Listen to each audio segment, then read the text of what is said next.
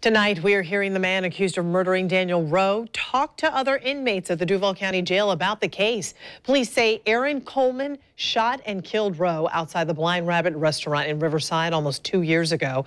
Now, new documents and files obtained by News4Jax are giving us a deeper look into the case.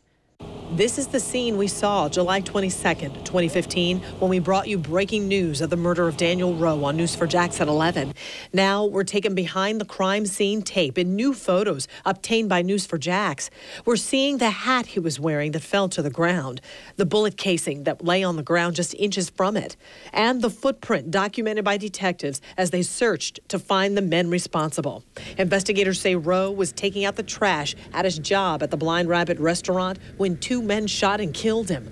26-year-old Erron Coleman is now charged with first-degree murder, and new court materials obtained by News4Jax take us inside his prison cell as one of his cellmates wore a wire and got Coleman to talk about the case. They saying he was at work that day and he just, you know, they put a big thing about he had a baby for to be born, a little girl or something. Coleman also told his cellmates he was keeping up with the case. Like, but he got $13,000 reward for real, but.